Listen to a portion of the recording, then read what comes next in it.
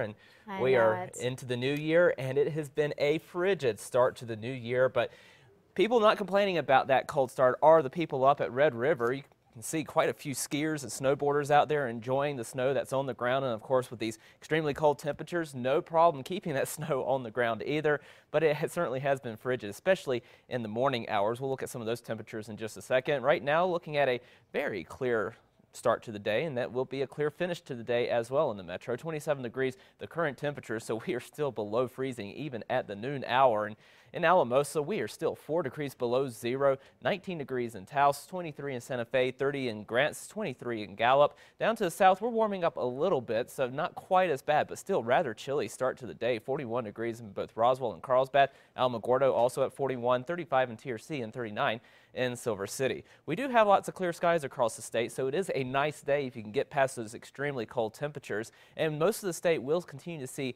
at least quiet weather through the end of the week and into the weekend. The one exception will be the southern part of the state, where we will be looking for a weak disturbance to pass just south of the state. But in the meantime, we are looking at a very nice Wednesday with lots of sunshine, but it will still be chilly with temperatures a good 10 to 15 degrees below average for this time of the year. And we stay on the cold side as well on Thursday. We will bring that weak disturbance just south of the state for tomorrow, late tomorrow and into early Friday. So we could get a couple of light showers down in the southern tier of the state, but the rest of the state staying quiet. And then that storm, or at least that disturbance, moves out rather quickly, and high pressure moves in over the weekend, and that is going to help warm up our temperatures. So we will start to see some of the edge come off of the cold temperatures by the weekend, but we're only going to be warming up to around average for this time of the year, as opposed to those well below average temperatures. So it's still going to be chilly out there, just not quite as bad as what we've seen so far this week. Southern Colorado for today, temperatures only in the teens and 20s. Another frigid night on the way, 27 degrees below zero in Alamosa overnight.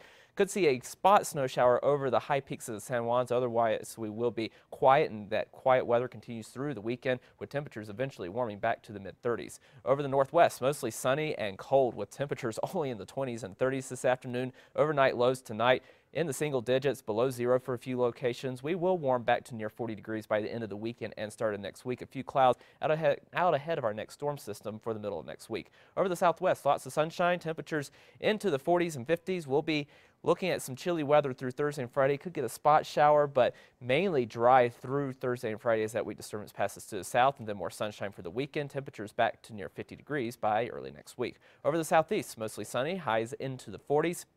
We'll be looking for a chance of a couple of spot showers late Thursday and into Friday, with that disturbance passing to the south. Then more sunshine for the weekend as temperatures warm to near 60 by the beginning of next week.